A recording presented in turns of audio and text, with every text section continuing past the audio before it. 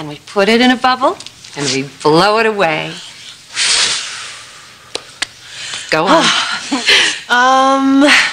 Well, over the past several years, I've also lied to you a few times. I never had a weak rest colonic, I've never had a lesbian experience, and I've never mooned a cop. Why would you lie about those things? I don't know, you're my mom. I wanted you to be proud of me. Okay, I forgive you. And we put it in a bubble, and we blow it away. Anything else? Yes. Okay. Remember that one time when I told you that me and some friends were going down to Bakersfield to pick fruit with migrant workers? We went to Disneyland. So, I assume this is the first time you've seen a karmic unburdening. Oh, no. My family also has a tradition of confessing our sins to each other every 7 years. Really? No. Come on, Larry, you gotta admit, it's a little out there. No, Greg, it's science.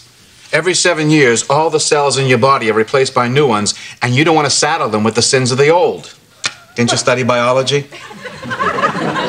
Yeah, but they didn't let us lick our frogs. Anything else? I've been doing an impersonation of you that isn't very flattering, but, you know, gets big laughs.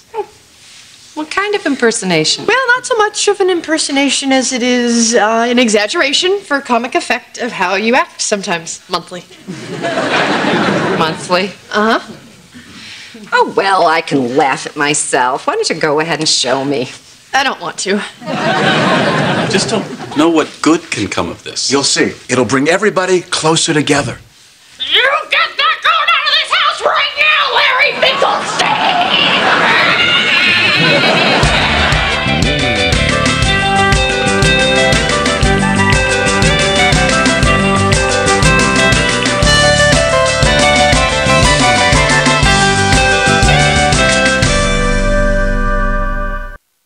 Come on, Abby. Everybody else thinks it's funny. Larry begs me to do it. It's common knowledge. If you don't unload your karmic baggage, bad things happen to you. Like when you break a mirror. No, that's a superstition. This is science. I remember once I skipped an unburdening and boom, I lost the best job I ever had. Well, maybe you just weren't right for the position. No, you're not listening. I lost the job. They said start Monday. I bought a new shirt. Got in the car early Monday morning, drove around for hours, couldn't find it. Finally, just went to the movies. You can come in now. So, how'd it go? Fine. Just fine. Where are you going? Oh, I'm going to return your mom's pasta maker, and I figured while I'm over there, I'd unburden to her. To my mother. Yes. You're going to confess to my mother everything you've ever done to her since you met her. Yeah, this could take a while. Don't hold dinner. No. You can't go. Why not? Because you haven't unburdened to me yet. I thought you said it was silly. Yeah, well, that was before I saw you do the bubble thing, and then Larry explained the scientific aspect. Okay. Hey, if you want, we can return the pasta maker. Oh, thanks, Larry. Great. Let's go, Ab. Okay. Shall we take the van or my broom? Abby, we put it in a bubble. She said she put it in a bubble, but she did not put it in a bubble.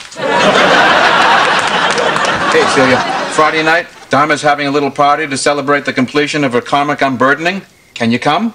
It sounds like a barrel of monkeys. But Friday nights I clean a dentist's office in exchange for bridge work. Wait a minute. Don't you have a dental plan? Yes. I clean the dentist's office. And he does my bridge work. I think it's a pretty good plan. What does your union representative say about this? Who is your shop steward?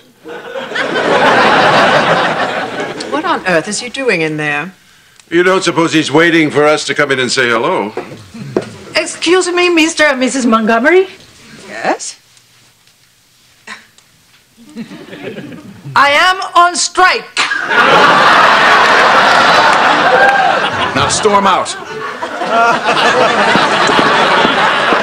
Larry, what is is going on? You'll find out when you get our list of demands. Well, I guess we should have said hello. Okay. About 2 weeks after we were married, one of your old girlfriends called, and I chose not to give you the message. Really? I also told her that you were in prison, and gay, and seeing someone. Okay. And we'll put that in a bubble and we'll blow it away. What else? Okay. Well, one time when we were having sex, I pretended, that I didn't have an orgasm. You faked not having one? Well, I wanted to go again. I didn't want to have to wait in line. I'm sorry. Okay, bubble and blow. I won't do it again. All right. Anything else? I did it like 30 more times. All right. Next. That's it. Thank you for doing this with Wait, me. where are you going? I'm going to your mom. No, you can't go to my mother's. Why not? Because this whole thing has inspired me, and I want to unburden my karmic baggage to you. Really? Sure. Okay, rookie, let's see what you got.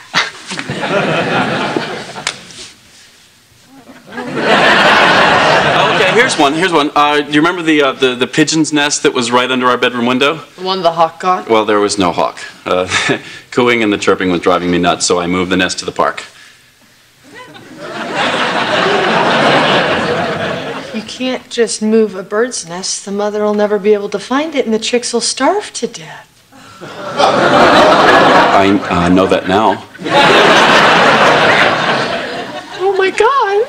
I'm sorry, but I've unburdened, and you're right. I feel so much better, karmic baggage-wise. You murdered babies? Not babies, pigeons, rats with wings. Those poor birds, Wendy and Janine and Big Tony and Little Tony. How do you sleep at night? Actually, much better. They were right under the window. Come on, blow the bubble. Come on. Okay. Is that it? Can I go to your mom's now? No, you can't go to my mother's now because there's more. There's lots more. Okay, go ahead. You remember that gnarly spider we had in the kitchen? Oh, no, not Charlotte. But most importantly, we have to show our strength. We have to stand together. The only thing that can destroy us is dissension within the ranks.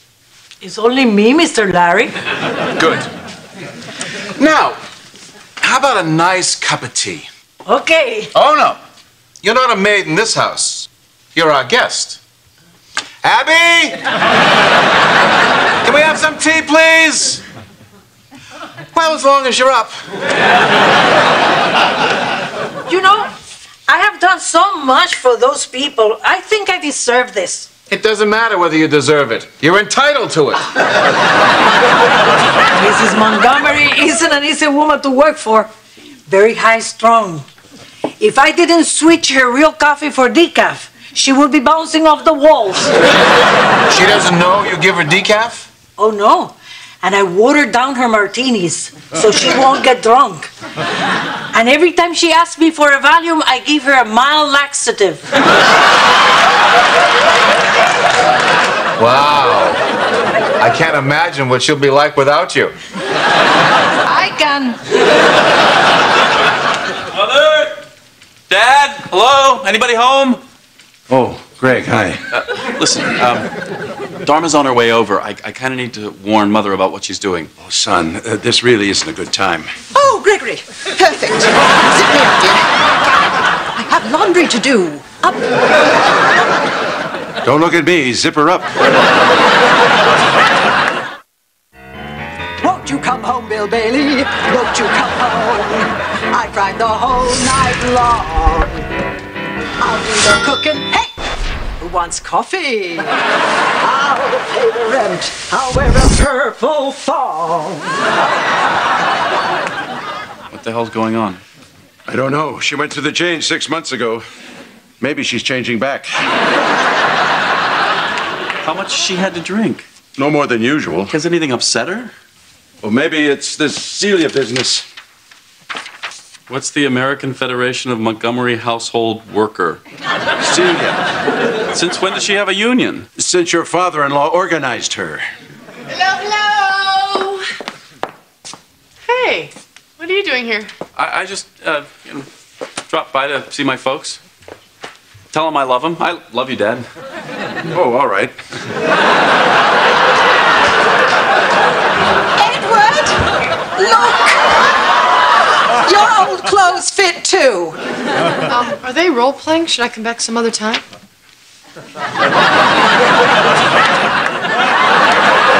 Actually, I think this is the perfect time. Come on, Dad. Should we call Mother's doctor? Tomorrow morning. I might get lucky tonight. Kitty, can I talk to you for a second? Absolutely. What's up, paper cup?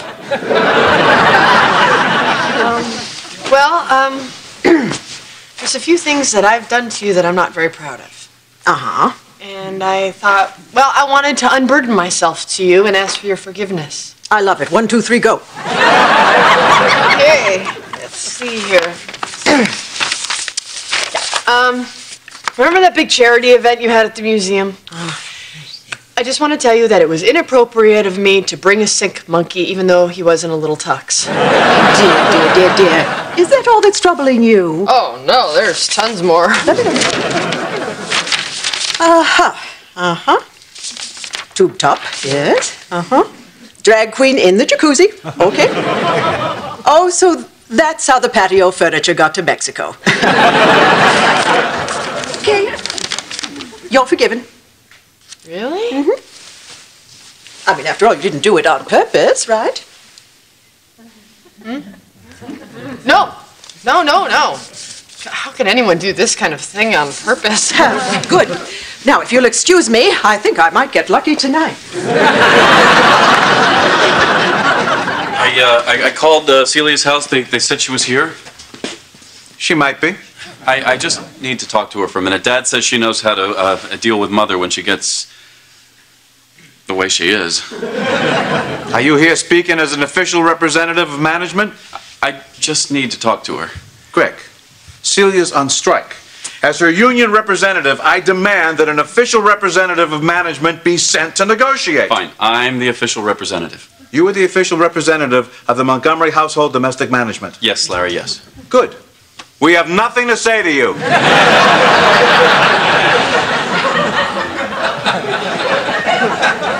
Oh, yeah. One time when I was babysitting your monkey, I took him to a fancy party without telling you. Is that where he started smoking again? Mm-hmm. Do you know how hard it is to get a nicotine patch to stick to a monkey? Sorry.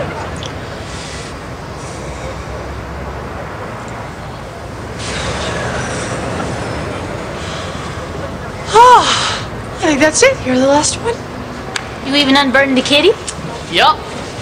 What did she say? As long as you didn't do it on purpose. That she forgave me. Cool. Yeah, I am right with the universe. Bring on the next 7 years. Oh, man. I paid $12 for this coat. Hey! My husband's the pigeon killer.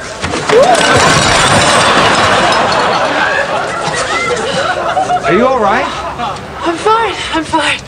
I'm okay. I'm really sorry about your dinner. It's okay. It's not like you did it on purpose.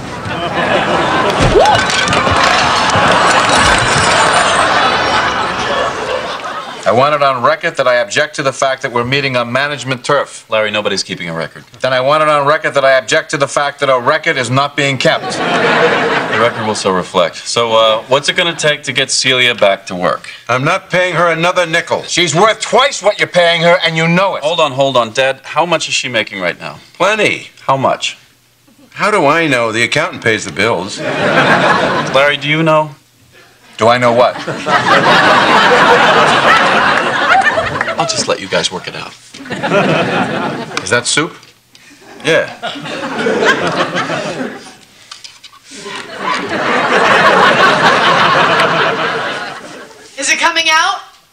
No. I think you're gonna have to dye the whole thing to match the pigeon crap. Let me see.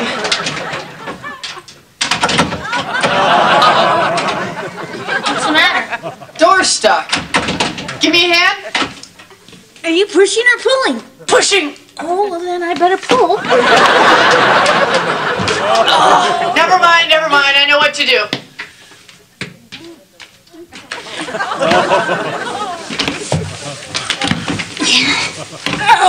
Oh, okay. I don't think you're gonna get through that way. Yeah, I'm starting to have my doubts too. Damn my ample bosom. I'm gonna try and climb over the top. What are you gonna stand on? What do you think I'm gonna stand on? Well, put some paper down.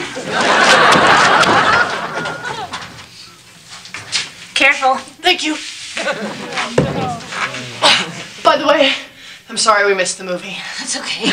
It's not like you did it on purpose.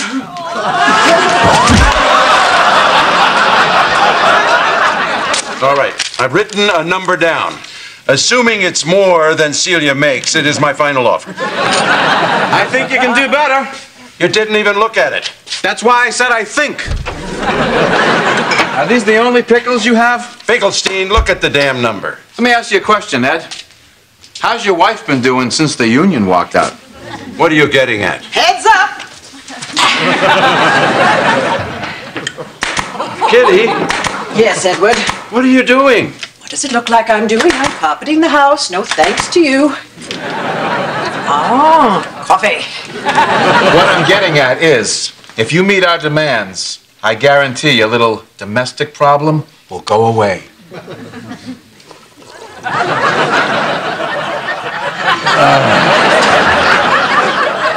Mother's milk. All right, you win. What are your demands? You ready to hear our demands? Yes, I am.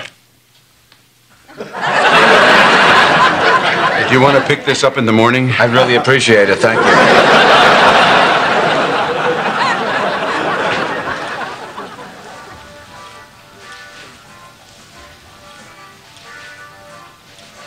So do we sing happy birthday or something? It's not a birthday, Pete. It's a karmic rebirthday. But basically it's the same song, right? We made snacks. If you're hungry. Oh, honey, you okay? Yeah, I'm okay. She's okay. Now what happens? She lights the ceremonial candle of the next 7 years. Should I get the fire extinguisher? Cute. Where is it? Under the sink.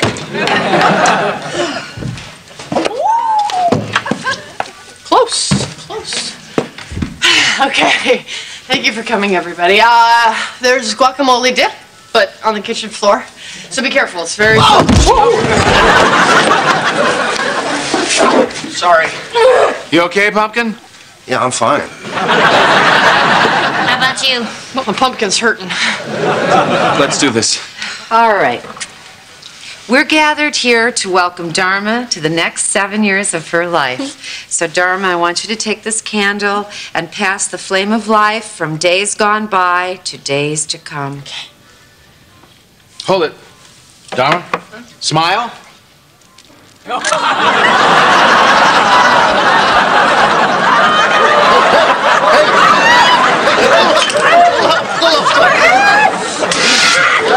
Thank you.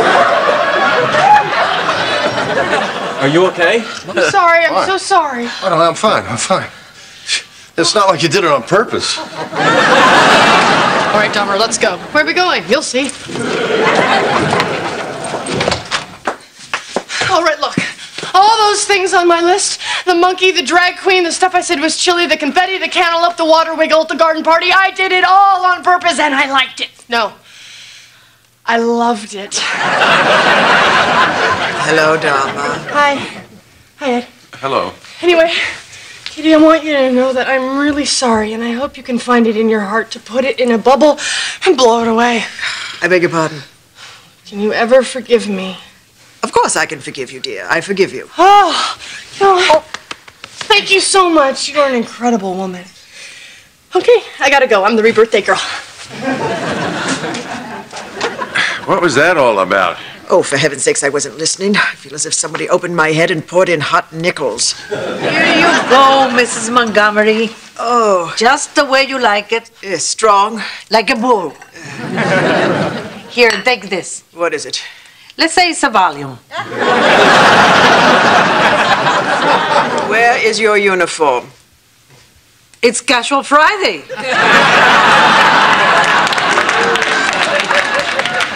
It's in her new contract.